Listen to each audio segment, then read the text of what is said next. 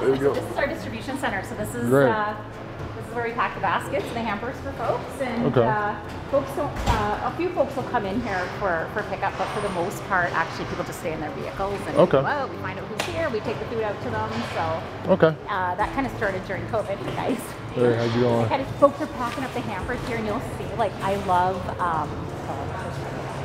One of the things I loved learning about since I started working here is just how much fresh produce and protein go into our hampers. That's beautiful. So almost 30% of a hamper is fresh produce, and it looks beautiful. Like I have 2 kids at home, and this is stuff I would put in a hamper for my own family. Right, absolutely. We've got some lettuce. I was thinking the exact same thing. We've got some oranges, some beautiful strawberries. Yeah.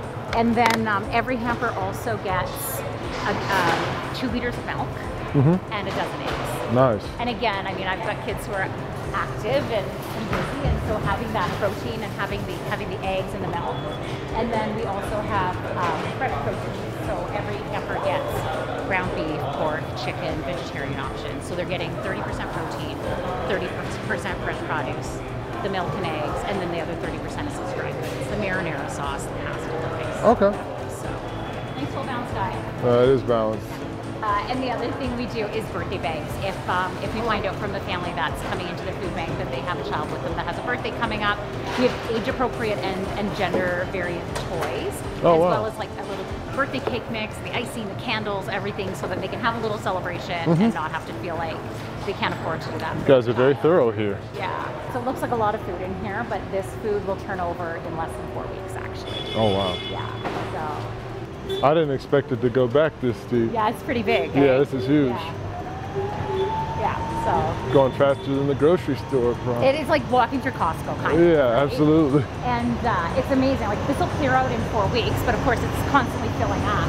Yeah. We have these amazing partnerships with the industry where, and we'll swing down this way, whether they've got food that's close to a best before date, or they simply can't sell it, they're pulling it off market for some reason.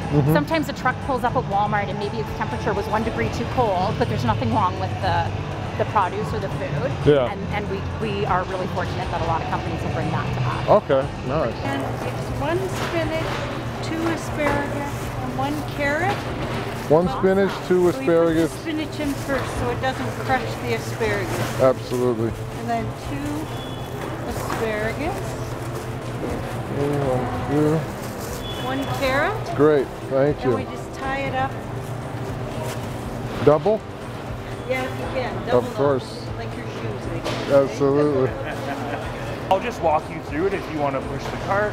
So basically right here, I think we're going to build a pink hamper. So you're just going to grab 1 bag here. Okay.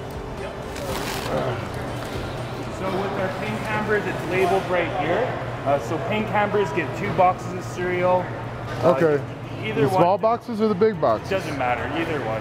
I'll go with this one. What? One of my favorite cereals.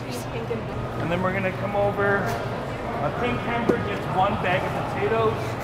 Don't mind if I do.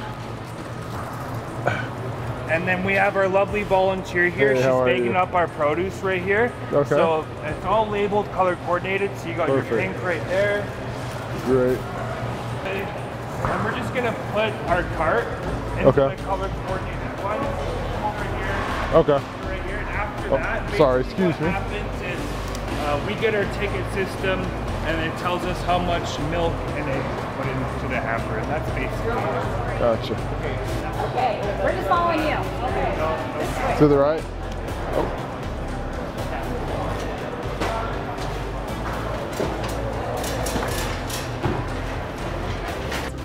I'll wear them with my next suit. Wear them on your dressy days. Appreciate that. Thank you. Unless the equipment guy gets mad, then don't wear them on the field. Yeah, I might get fined for these. That fine will go to the food bank. Is this going to give me For good her? luck in my coin toss? Yeah. So that I don't take an eye out? Thank you.